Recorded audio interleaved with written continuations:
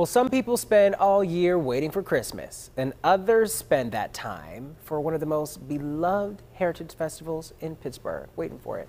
Little Italy Days kicked off today, and KDKA was there to see what makes this event such a Pittsburgh tradition.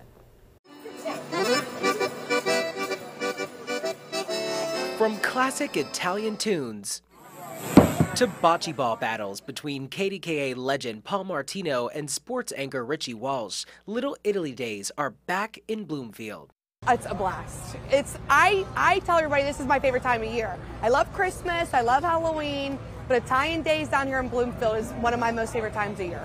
For 20 years, Little Italy Days has been taking over the neighborhood to celebrate Bloomfield's Italian heritage.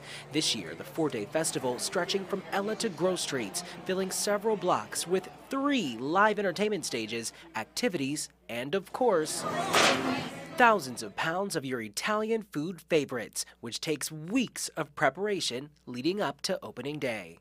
Just today, for lunchtime, we went through 100 pounds of sausage already. 3 o'clock, we started setting up yesterday.